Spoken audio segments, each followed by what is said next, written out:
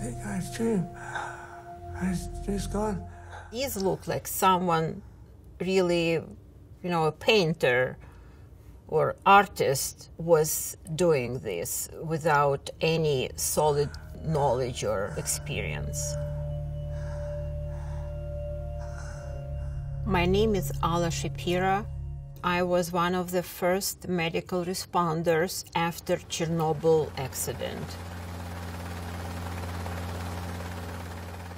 I spent last 16 years working for the FDA to develop drugs against radiation exposure. Now I am going to review clips from Chernobyl HBO series. Okay, let's watch. In this clip, boss tells one of his subordinates that if he is not going to follow his orders, then he will be fired. And if the two of you disagree, then you don't have to work here, and you won't. You won't work anywhere ever again. I'll see to it.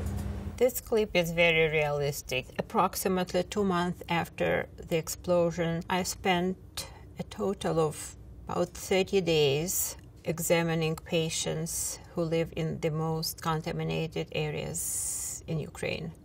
We were told very strictly not to tell the population that anything is wrong. Our job was to tell them that everything is good. And if we say opposite, then we will lose our jobs and we would never get them back. In this clip, a worker from the nuclear power station starts bleeding shortly after the explosion.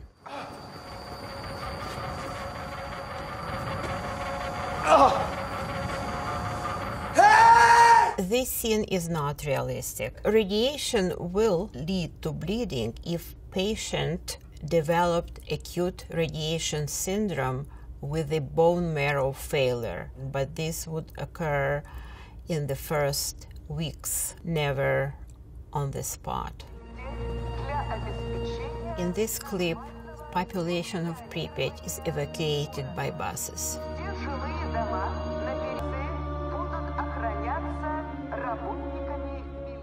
People were told that they are leaving only for 3 days, but they never came back.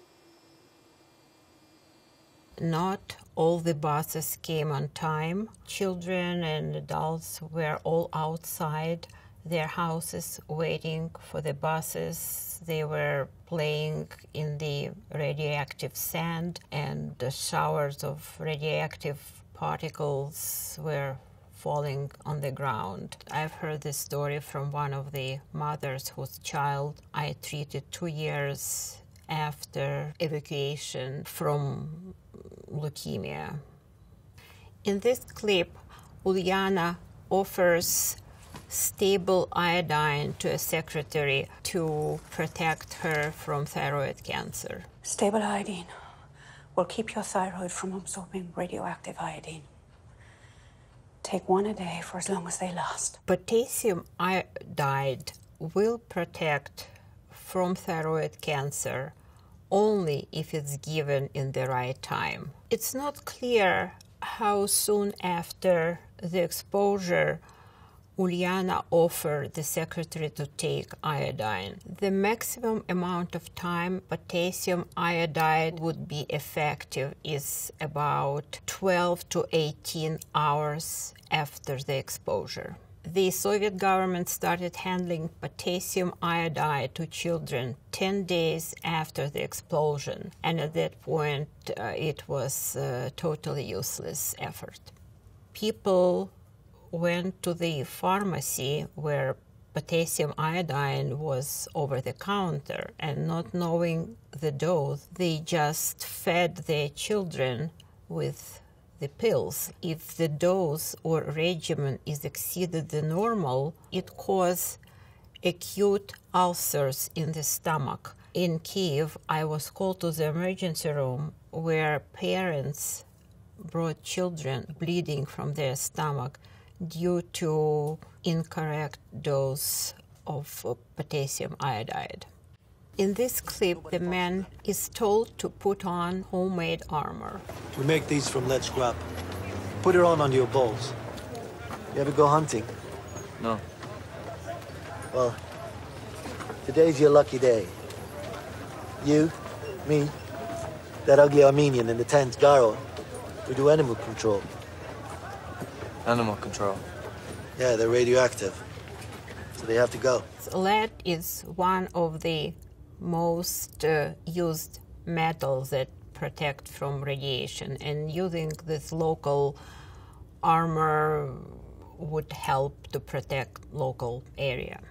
Animals were highly contaminated and nobody took care of them to wash them off, so there was a fear that they will spread the radiation around. In this clip, Uliana goes to the library and tries to obtain some technical information. Yes? I need to see the following documents. They're listed as permission only.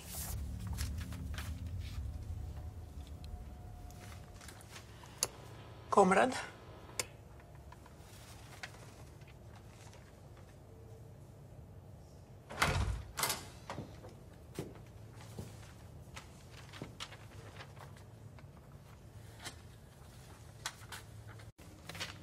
You can have that one.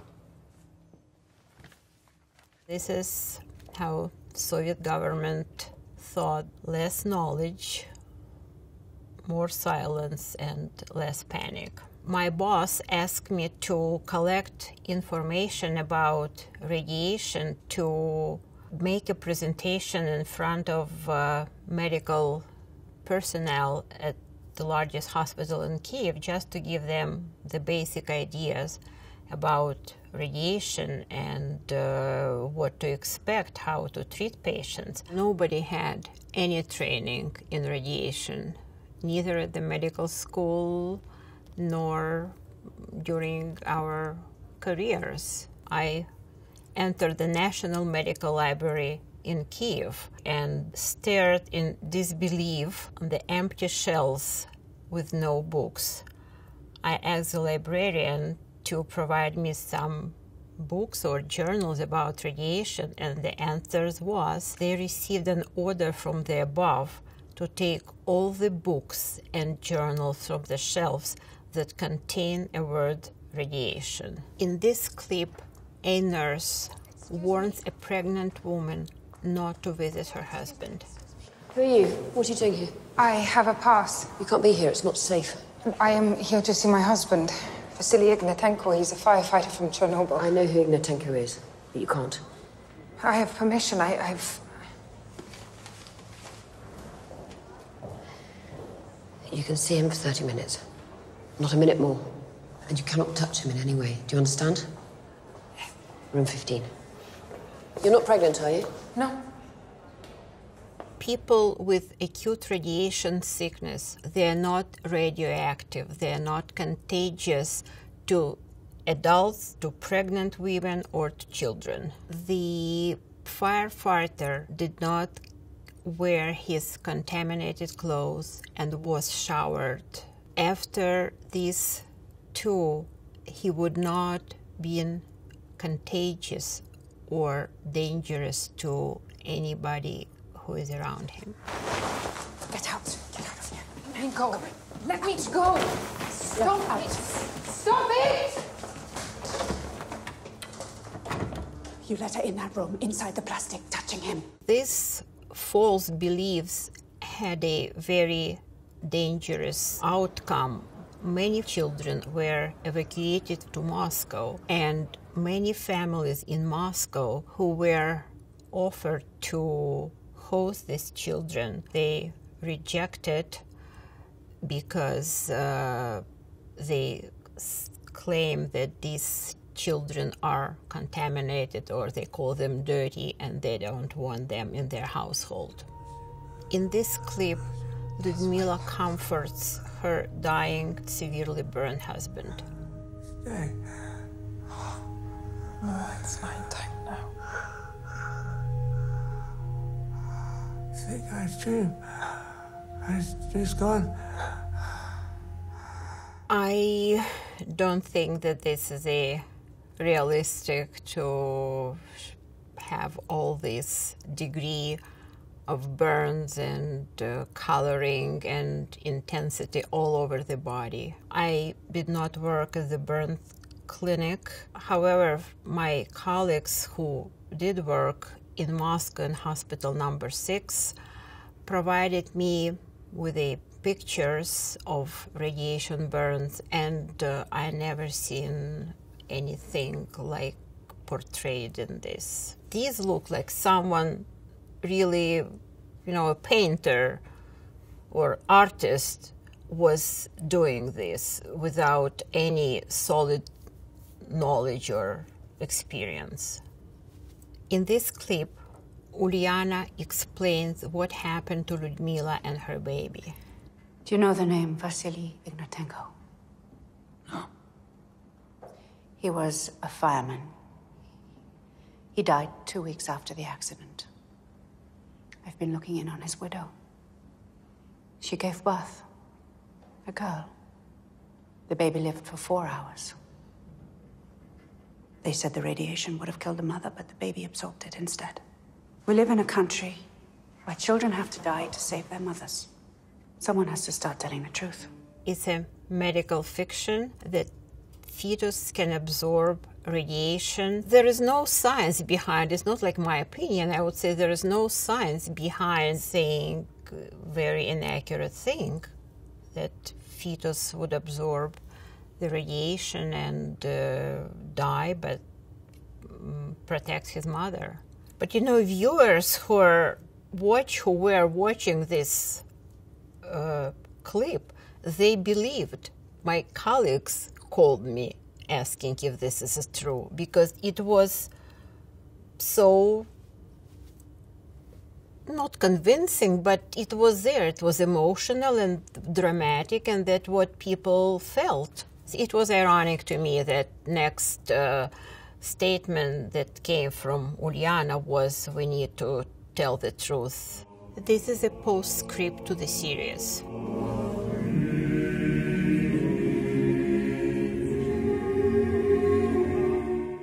The number of 93,000 is largely inflated. It's difficult to make a direct comparison between rates of cancer before and after Chernobyl. The diagnosis is much better. People are undergoing screening, which was not a case before. So in order to have correct numbers, statistically significant, the large epidemiological studies needs to be done and properly assessed. Sometimes it's matter to get the medical facts correct. We cannot undo the past, but we can learn from the past. And if it's ever a nuclear accident, our response to people from contaminated areas should be based on science, not on fear.